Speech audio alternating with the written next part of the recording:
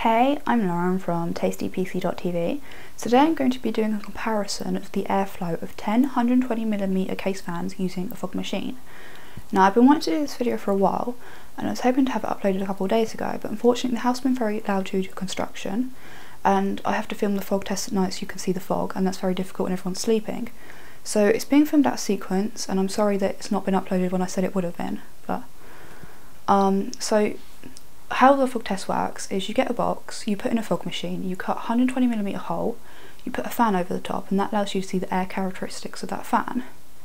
Now, having already done the test, I should warn you that the fog likes to favour the left side of the fan, but I think that's probably due to how the fog moves inside the box. And as all the fans have been filmed under the same condition, it shouldn't affect our ability to be able to compare.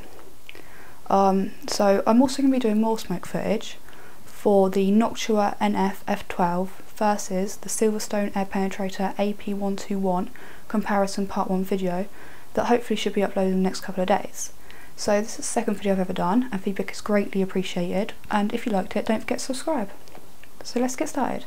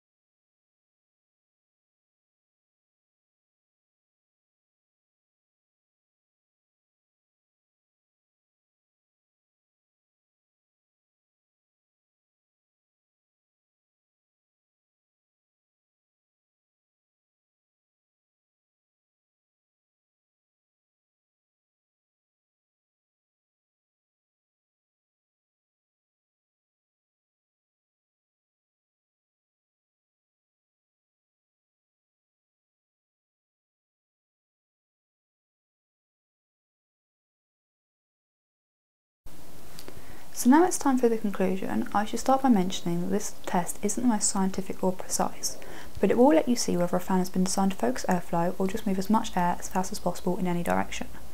So I did this test by running the fog machine for 10 seconds for each fan, turning the fan on at the 4th second, but unfortunately this doesn't ensure that each of the fan gets the exact same amount or density of smoke. So as a general rule, the more focused a fan is, the quieter it is and the more efficient it is, especially on water cooling radiators.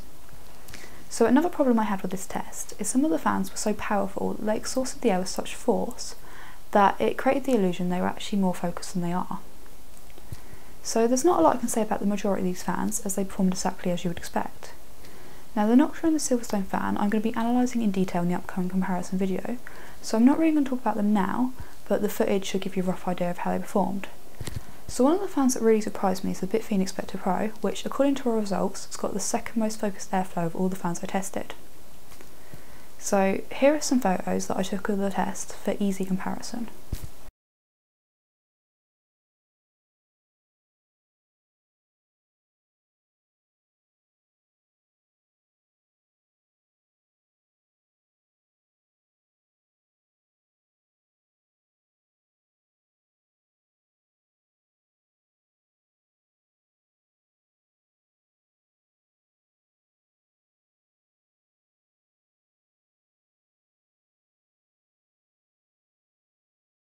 So I hope you found that comparison video helpful.